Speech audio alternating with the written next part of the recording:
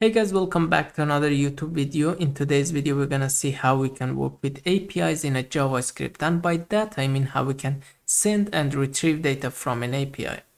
Therefore, I chose an API so we can send some requests and get some responses from it. It is called JSON placeholder, and as you can read here, it is a free fake API for testing and prototyping, which is exactly what we want.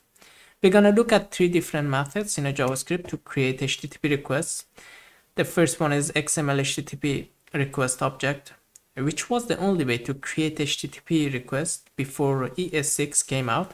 And when ES6 released, it brought a new method, or it brought a new way to create HTTP request, and it is called Fetch API, which is the second method that we're gonna look at it.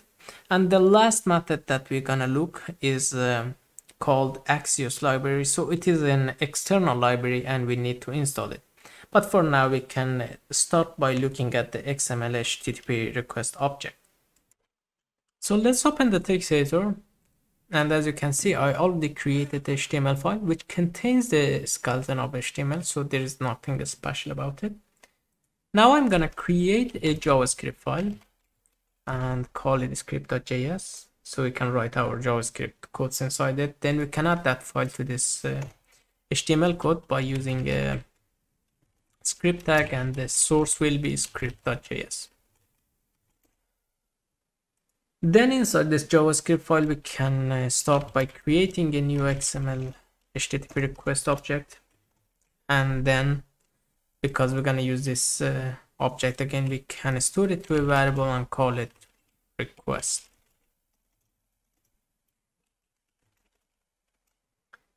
Now we have the object, we can use a method from it, which is called open. So we're going to use it to configure a request. So we can type request dot open, and this open method will take three arguments. The first one is the HTTP method that we want to use, which is in this case get, but we will also look at post request after we are done with this one. The second argument will be the URL that we want to send the request to it. For that, you can open this page again and go to the guide. And here they are showing some examples of how this API works. And they are using Fetch API, which is the second method that we're going to look at it. But for now, we just need this URL. So we can copy it and paste it here. The last argument will determine if we want to run this process, the sending and the getting response asynchronous. So if we want, we can pass through, otherwise we can pass false, but by default it is true, so we can just let it as it is. Then we can send this request by using the send method, and actually this send method will take an argument which is the body of the request, but in this case, when we sending a get request, so we don't need to pass it. But when we want to send a post request, we're gonna pass it. So, but we're gonna look at it later. Then to see the response, we need to look at, or we need to listen for an event which is called load.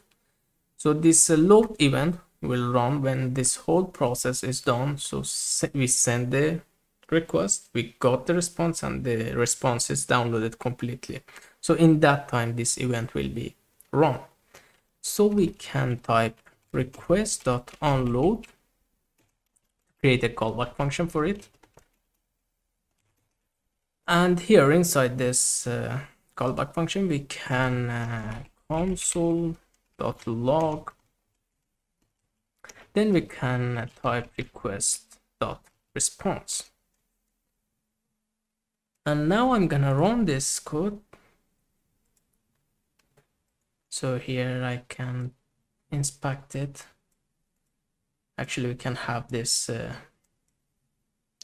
console with these codes at the same time. Now, as you can see, this is the response that we got, but this is just a string. We can convert it to JavaScript object by using the JSON.parse method. And then we can pass this response as argument to it. And here it is. So now it is in a JavaScript object format.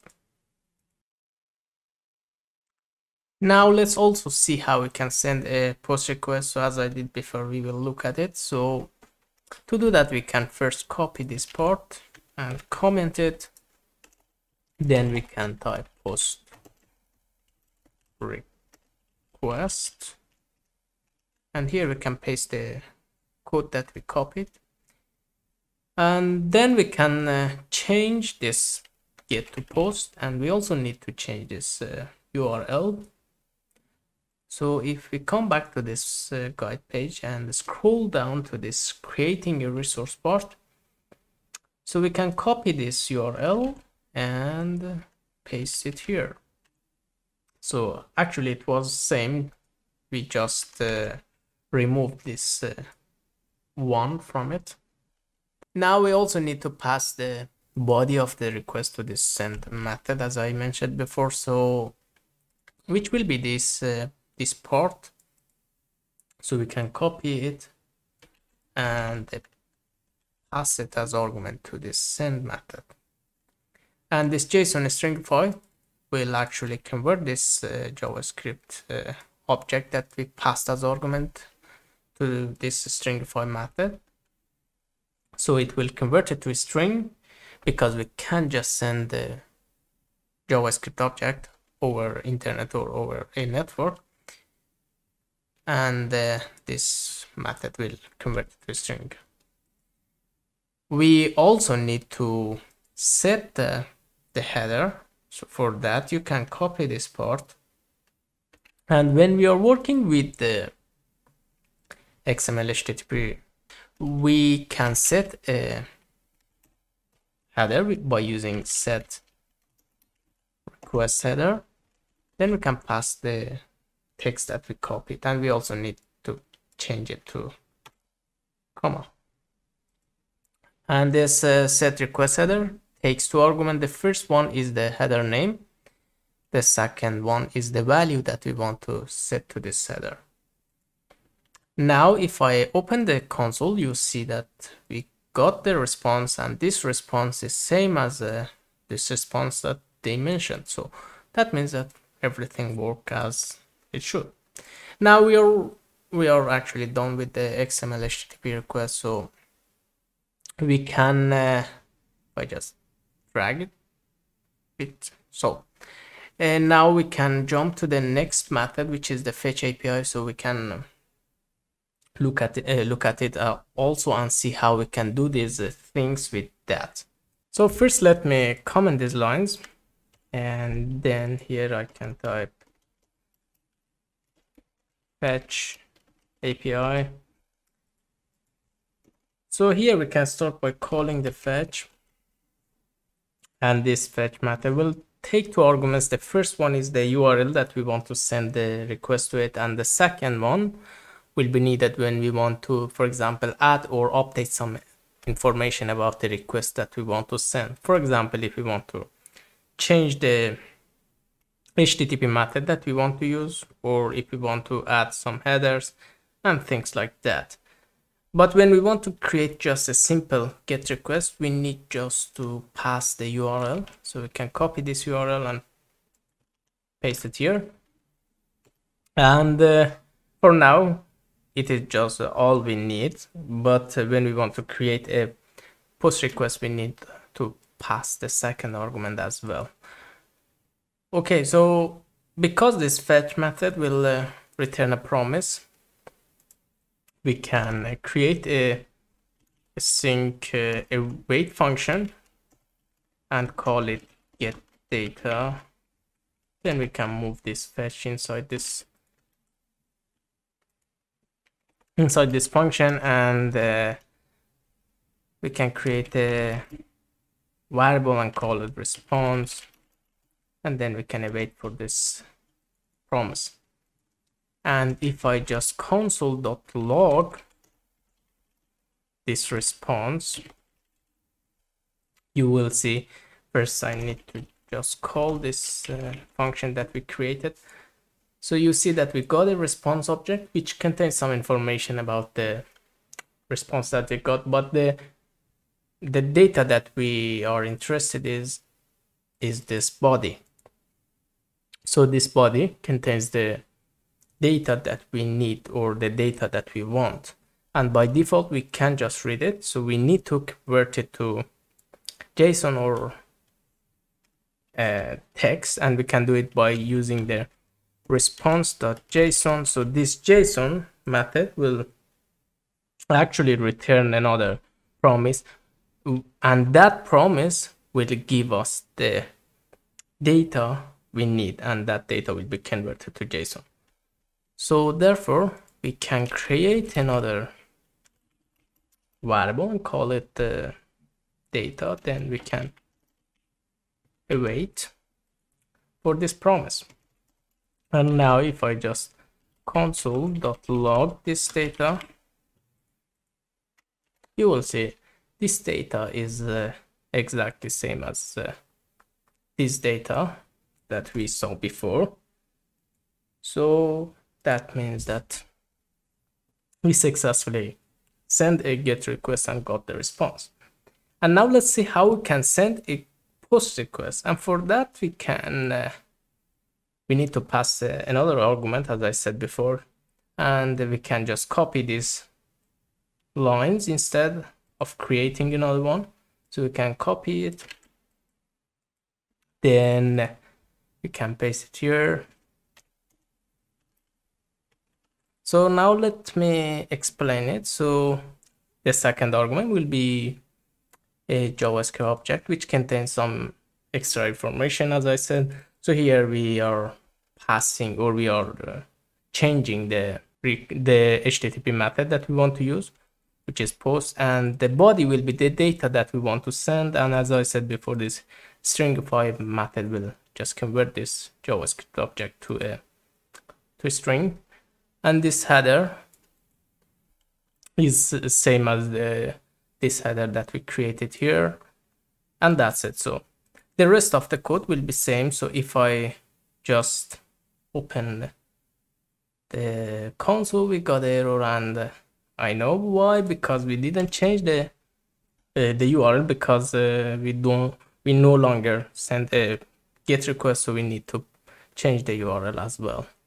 Okay, so now we got the response that is same as this output that they showed here. So that means that we send it and send the request and got a response that we expected. And now we can move on to the last method that I want to show you, which is the Axios library.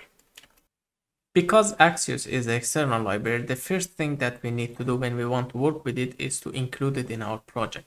And to do that, you can go to the Axios GitHub page, and then we can go to the installing section. And here they are showing different ways of installing it. So for example, we can use npm to install it, or we can use the cdn, which I'm gonna do. So I'm gonna copy this script tag, and then we can go to the HTML file, and here we can paste it in a head. But we could also paste it here above our own JavaScript file. The important thing is that it should be above our own JavaScript file. So it doesn't matter if we want to paste it here or down here. Then we can go back in our JavaScript file and comment these lines and type it Axios here. And to work with Axios, simply we can type Axios. Then if we want to create a simple GET request, we can type GET. And then we need to pass a URL, which will be the URL that we want to send the request with. And because this GET method will return a promise, we can use the then method here. This promise will give us a response, and then we can console.log this response. So here you see the response that we got, and the section that we are interested is this data. So we can add .data to this response, and here is the data that we got. For the post request, we can do the same by typing axios.post pass the URL, which will be this one. And then we can pass the data that we want as a JavaScript object. So this will be the data that we want to send, and we can copy these lines, paste it here. So title, body, and the user ID. And we don't need to use the stringify method from the JSON to convert it, because it will do it automatically. So now this post method will also return a promise, which will give us a response, and then we can console.log this response and the data that we want. And you see that this data is same as which I showed you before, this output. So, but there is another way to create a request in an Axios, which we can just type Axios, and then we can pass a JavaScript object as argument to it, and in this JavaScript object we can type method, which will be the HTTP method that we want to use, and this it will be get, then the URL, which will be this URL,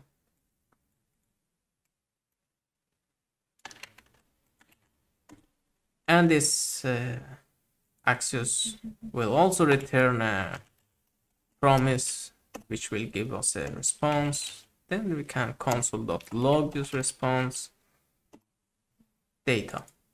So you see that we got the same result. And for the post request, we can just change this get to post, change the URL, and then we also need to add data, and this data will be title, which is full, and then the body, which is bar, and the user ID is 1. So, and the rest is same, so we can just console.log the response data, and here is the same result. So as you saw, there is 2 methods to create requests, and it depends on you which you prefer. Okay, so this was all about the Axios library, and as you saw, I just created some simple requests in these 3 methods. So I just want to show you different methods to work with the APIs or creating HTTP requests. And if you want to create more complex requests, you can see the documentation of these methods. So this means that this will be the end of this video.